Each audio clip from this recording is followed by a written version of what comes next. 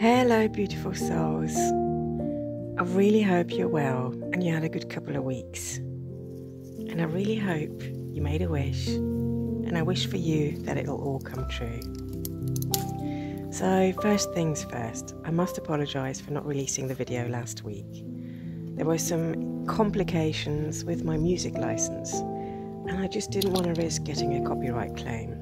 I've had that before, and it gets quite messy. It was all resolved beautifully in the end, but it was a prelude to a couple of very stressful weeks.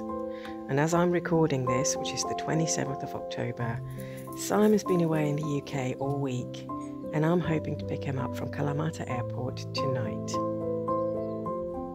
So what you're seeing here was all recorded some 2 weeks ago, and I have some catching up to do.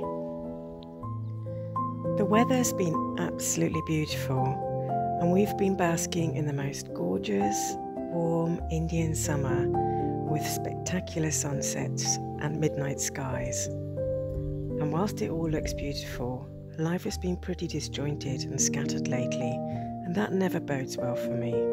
But let me take you along and show you what we've been up to.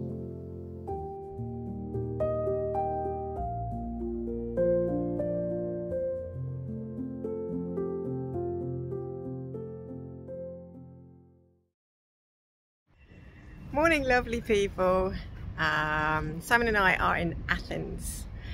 We're very close to the Acropolis. You just saw it now. We're pretty close to the centre, so this time we're on the other side of the Acropolis. Last time we were in Plaka on the other side towards the west. This time we're on the east side of it, and it is simply because I am getting my new passport. So I need a new passport. I'm Dutch, so I need to go to the embassy, and the embassy is literally just across the road. So when you see that building there, that's the embassy. A really good spot with the hotel, and it was actually quite pleasant. And we went for a lovely walk yesterday just across the big park and went into Plaka and had a nice meal. So but it literally is just a flying visit. But Athens is nuts. It's vast, it's busy, it's all the things that you kind of expect from a super metropolis with millions of inhabitants, and then this kind of Mediterranean craziness that you will find in Rome and Milan and you know, all the southern kind of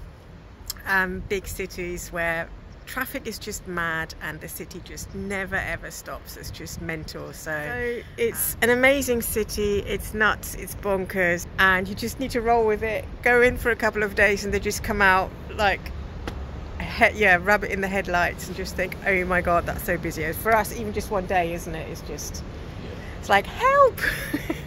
And people live like this every day. It's like, that's nuts.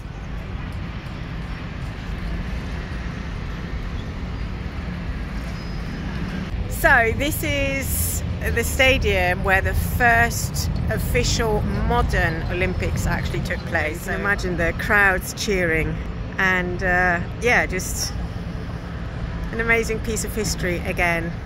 It's a real shame, because every time we come we think, oh, we wish we'd have more time here, because there is so much to see in Athens. But then we've got the dogs, and we haven't got dog sitters, and you know, it just makes it all very complicated. But Athens, you could spend days, weeks in exploring. It's just incredible. So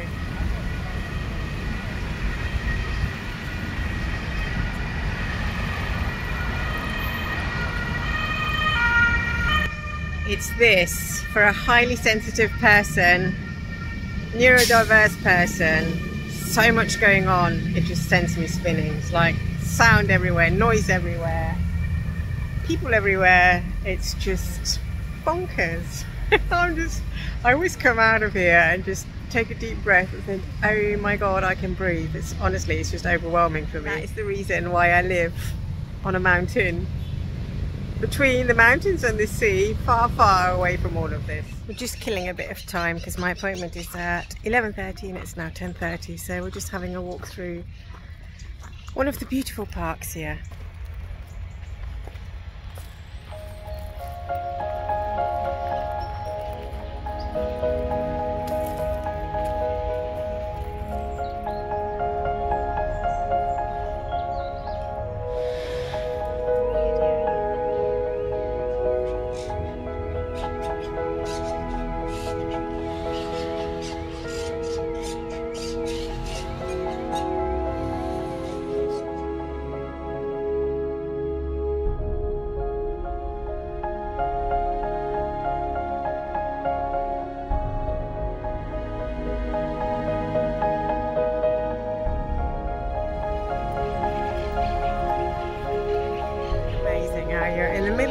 city, and then you go into a park and you can hear the hustle and bustle around you, but other than that it's like far, far from the maddening crowd, and they're just real oases of peace and quiet and greenery, and it's just so beautiful. Make yourself a gate. Yeah. Oh, that's all done, thank God.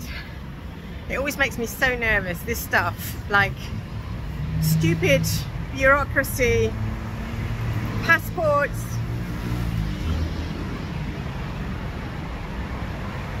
permission to stay and all that, whether that's UK or here, makes me very nervous. Anyway, it's done. I'm going to pick up the car and go home. It's downtown Athens. Undertake, overtake.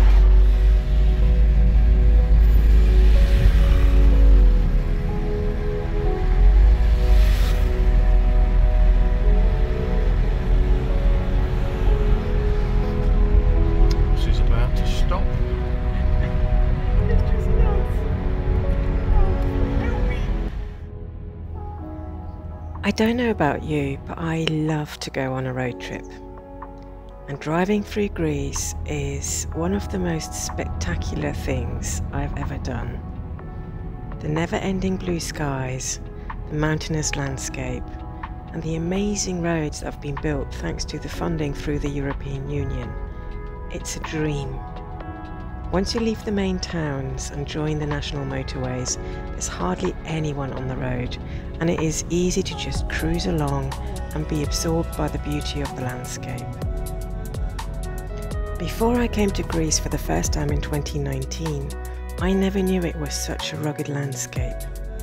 I had this idea of endless beaches, the islands, and vast plains, but I never knew it had so many high mountain ranges. Whenever I go on a trip to Athens or elsewhere, I get a real itch to go travelling again and explore not only more of Greece, but the world in general. I still have this dream to drive across the US, New Zealand and Australia, but with having committed to the dogs and our home here in Greece now, that will have to wait a little while. But who knows where life will take us. For now, the Marnie is our home, and renovating our little stone house between the mountains and the sea. I look forward to finally spending more time with Simon and making our home cozy and beautiful for the winter.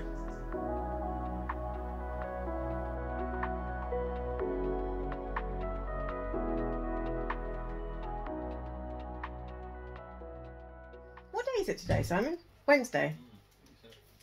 Wednesday or Thursday? No, it's Thursday, right? Is it? No. I don't know. Wednesday or Thursday? Monday, Tuesday. When did we go to Athens? Monday.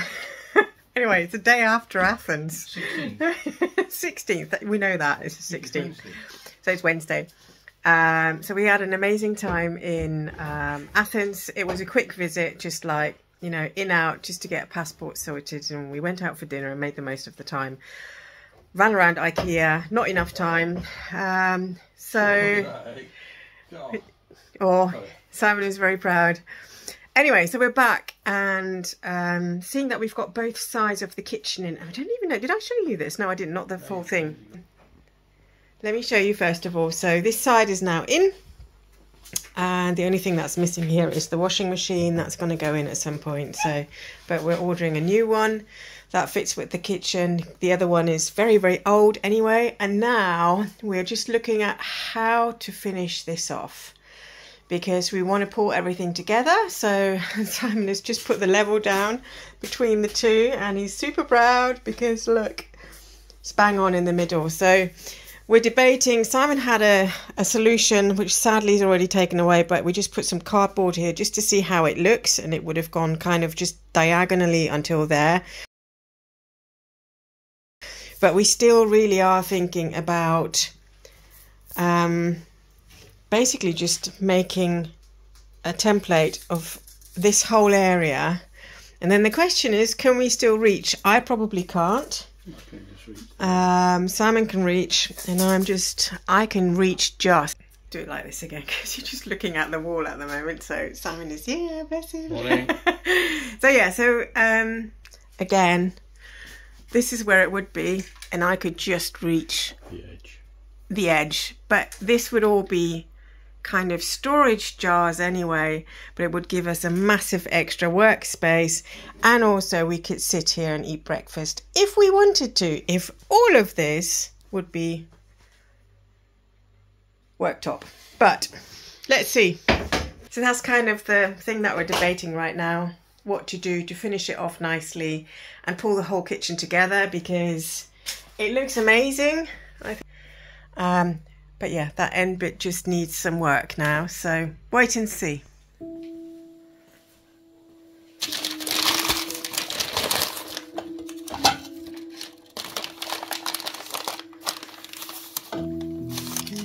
Morning, friends. I'm unpacking a few more of our kitchen belongings, as the kitchen is kind of functional now. And these plates that you just saw, they were my nan's, so I think they collected them. It was just one of those things, whenever you bought a pack of butter or something in the 70s, 80s, you could collect stamps and then you would get presents. This is one of them, and I have loved this dinner set ever since she's had it. It's just so colourful, so very Dutch as well, so it's a real joy to actually unpack that again and have it ready. So yeah, and here's another treasure. We haven't unpacked these plates since we moved from Seria, which is now crazy 3 years ago. We got these beautiful sea coloured plates, and it's so nice to unpack them. That's nuts, isn't it? But yeah, so they all need a good wash, so these are going to be washed up. But yeah, what a delight to find old beautiful things of beauty, simple little things. That's all you need in life. Yeah, so really happy with that. Oh my goodness, and more of these. Like, look, I can't wait to have all the beautiful little knickknacks out again. And yeah, and these we got them from Jumbo. Sorry, I look like I've been dragged through the hedge backwards, which is probably not far off. The way I'm feeling at the moment, just unpacking things. I don't know about you. It's probably something that comes with age as well, is every object that you pick, especially when it's been kind of bought with sentiment or been gifted to you, just holds a story.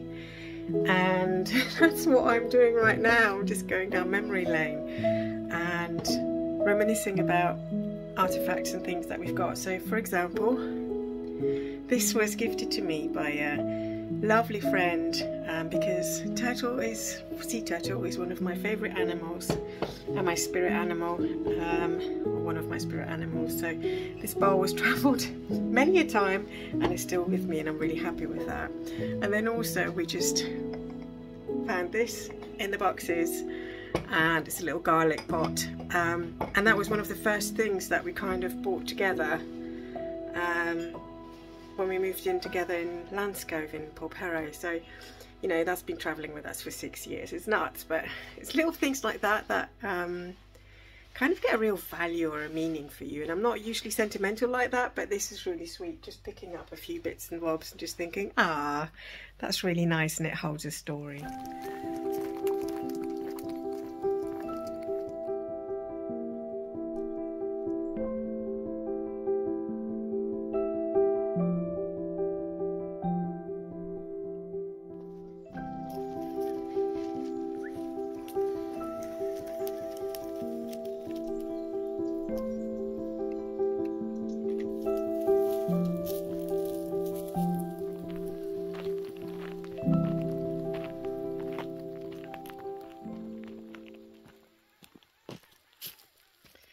Hey lovely people, one of the things that I really love the most at the moment is cooking in our new kitchen.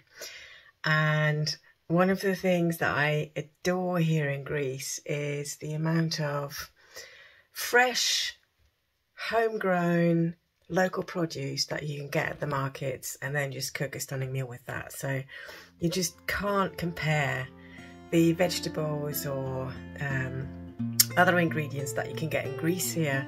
They are so packed with flavour, and they just have that lovely consistency. They don't taste watery or anything. They're just full of flavour, and it just makes such a huge difference with cooking. So, and today I'm going to make a cauliflower coconut curry. It's one of the foods that we really enjoy, and with the days drawing out and the nights drawing in now, it's a lovely kind of warming dish that we love to eat. So join me whilst I'm cooking here.